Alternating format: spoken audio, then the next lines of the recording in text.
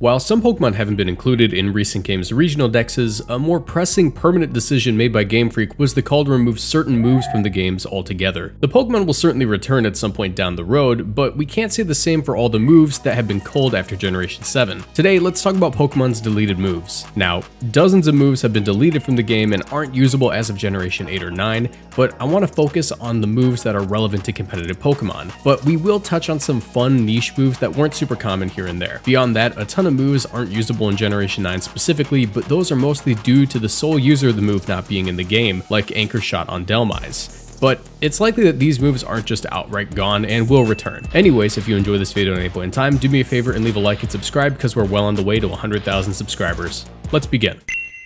Beginning with arguably the most important move to have ever been removed from the game, we have Hidden Power. Now, Hidden Power is a relatively weak move with powerful implications. Hidden Power was a 70 base power special move and had its typing decided by the user's IVs. Here's a chart that shows the highest possible IVs a Pokemon can have for each hidden power type. For a long time, certain hidden powers had minor drawbacks. However, in Generation 7, bottle caps were introduced, allowing for Pokemon with certain hidden powers to be bred for, then have their IVs corrected to be perfect. Hidden Power was a really powerful tool for a lot of Pokemon, allowing them to hit super effective damage on Pokemon that they normally wouldn't be able to touch. Some examples of this would be Electric types running Hidden Power Ice to be able to deal massive damage to Landorus T, and Fairy types running Hidden Power Fire to deal with Steel types such as Kartana or Ferrothorn. Any Pokemon with a decent special attack set was capable of viably running Hidden Power to cover for a Pokemon that otherwise wouldn't be able to be dealt with. While not typically a hard counter for these Pokemon due to its low 70 base power, it was more of a tool to score a KO on these Pokemon once they were weakened. One of the biggest benefits of this move was the fact that it didn't have any indicator of what the type was besides the damage it would deal to the targets. For example, if your opponent had a Tapu Lele click Hidden Power into your Steel type and it dealt super effective damage, it would typically be Hidden Power Fire, but you couldn't discount it being ground or fighting. In Gen 9, this move has basically been replaced with Terra Blast, but this is just kind of diet Terra Blast, you know? Okay, so we're basically going in descending order of importance here, but the next most important move to be removed from competitive was definitely Return and Frustration. I consider these one move because they basically are. These were physical normal type moves that had their base power range from 1 to 102 depending on the Pokemon's friendship stat, with Return reaching max power at max friendship and Frustration reaching max power at minimum friendship. Funny enough, if you get technical with it, it was optimal to always run Frustration. This is because if your Pokemon was copied by a Ditto or Smeargle using Transform, it would hit like a wet noodle since most of them would be at or near maximum friendship. Same goes for niche stuff like Copycat. Basically, any physical attacking normal type Pokemon that wasn't running Double Edge or Giga Impact or something was gonna want to run these moves since it's hard to beat a no drawback 100% accurate 102 base power move. Mega Glalie and Salamence would also occasionally run Return but because their abilities turn the move into a 102 base power Ice or Flying type move respectively. The most notable Pokemon to run this move was definitely VGC 2017 and 2018 Snorlax though. This is because the high base power comboed with Belly Drum allowed for Snorlax to run very little attack investment and still pick up massively important one-shots. Obviously, saving on the attack investment allows for Snorlax to invest more into its defenses, allowing for it to set up Belly Drums easier and survive hits. Gen 7 Snorlax was really something else. I should actually probably make a video about it. But yeah, Return was a massively important move that was removed as of Generation 8 for reasons that I can only assume to be diversifying normal type move pools and nerfing Snorlax. Okay, so this one really annoyed me, but the move Snatch was removed after Generation 7. This is a really niche move that could be super useful in VGC if used correctly. Snatch was a dark type move with +4 priority that would cause the user to lie in wait for another Pokemon to use a status move and then steal it from them. This functions to do two things. It would first and foremost prevent the opponent from using the move this turn, but even cooler, it would cause your Pokemon to use the move instead. Most important of these moves were Tailwind and Belly Drum, but the move was so versatile that it could be used to shut down a ton of strategies. While Snatch wasn't terribly common in VGC, it was mostly due to the move not having a ton of users that were viable, or at least viable users that wanted to run the move over anything else. Nonetheless, Snatch ended up winning the World Championships on Paul Ruiz's team in 2018. According to Paul, he decided to run Snatch on his Incineroar because it was a reliable way to stop Belly Drum on Snorlax due to it being a higher priority move than Fake Out, meaning that if the opposing team led with Incineroar and a Snorlax, Paul's Incineroar would always be able to prevent the Belly Drum from going off by snatching it rather than risking getting faked out by a faster Incineroar. Along with that, he could stop setup on Cresselia with Calm Mind and Moonlight, and of course was able to steal Tailwind from its various users of the move in the format. Like I said, Snatch wasn't a terribly common move in the game, but the fact that it got removed from the game the generation after we saw its potential is just a crazy decision.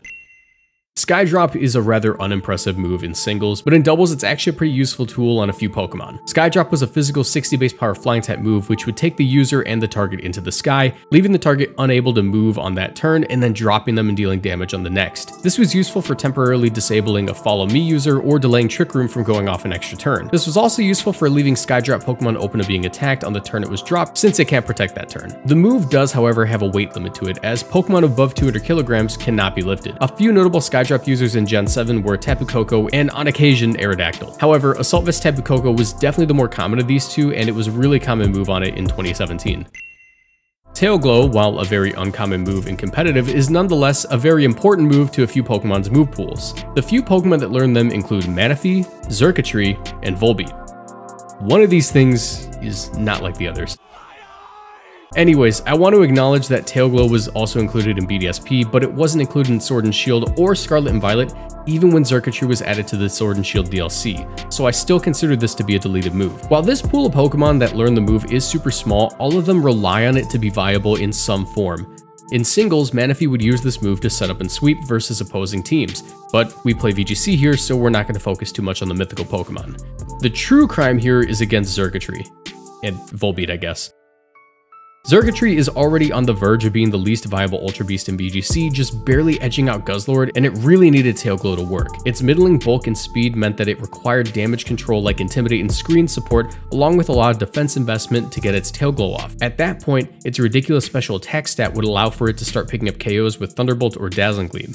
Without Tail Glow, Xurkitree is limited to Calm Mind boosting or just trying to snowball its special attack stat via Beast Boost, but that's hardly worth the effort. Tail Glow may legitimately be the only thing keeping this bundle of buyers together, and I really hope that this move comes back at some point. Volbeat too, I guess he kinda needs it. Alright, so we're getting to the moves that aren't super important in VGC, but still matter enough to not have been removed, in my opinion. Because of that, summaries are going to be a bit shorter and more rapid fire. First one on this list has to be Spotlight. This move saw usage in competitive in one generation. Yeah, Spotlight was added to Sun and Moon and then immediately removed in Sword and Shield, likely to never return. This was a normal type move that would make it so that all moves from the target's opponents will target that Pokemon instead of their intended target. You could argue that this move was basically made just to be cheeky in battle royales, but it nonetheless had a niche in competitive, because this move would override the effects of Follow Me, Rage Powder, Ally Switch, Storm Drain, Lightning Rod, or any other possible form of redirection. They removed Ally Switch counterplay the generation before they gave Ally Switch to like 100 Pokemon. It really was kind of dumb. Pursuit is a physical dark type move that only has 40 base power, but a very powerful gimmick to it. If the target Pokemon switched out on the turn it was used, Pursuit would hit the target before it switches and double in power. While not common in doubles, it was a really powerful tool in singles that definitely didn't have any business getting removed. It was also a useful tool for Pursuit trapping against Ghost and Psychic type Pokemon, removing them from play and opening the path to victory for many teams. Here's a fun fact about Pursuit that a lot of people don't know, since it wasn't common in doubles. In doubles, Pursuit will redirect to any Pokemon that tries to switch out on that turn, regardless of what Pokemon was originally attacked or if a redirecting move was used. Pretty cool, huh? Map Block was only learned by two Pokemon, being Greninja and Throw. This move was a fighting type one that blocked all incoming damage from attacks for both the Pokemon and its allies. What makes it different from Protect though is that it can only be used in the first turn the Pokemon's out on the field and doesn't have any increased priority. This move is no longer usable as of Generation 9, but its most viable user wasn't even Generation 8, as Greninja was not in Sword and Shield. But truly, its best user had to be Smeargle back in Generation 7. Again, not the most common move on Smeargle, but despite this, Marcus Statter did use a Map Block Smeargle on his team to top cut the US National Championships in 2017. I'm just now realizing that there were a lot of 2017 references in this video, and that's because that's like the last time a lot of these moves were usable.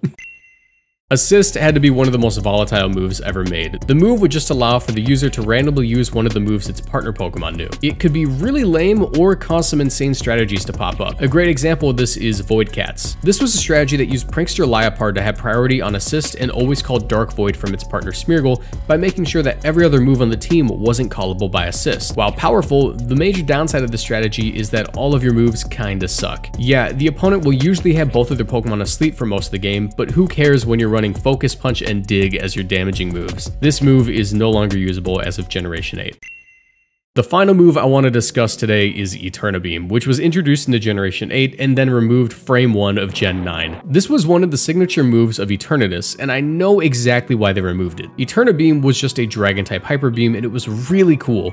The move would cause Eternatus to fly into the sky, turn into its Eternamax form, and then annihilate the target with a Death Beam. Right there.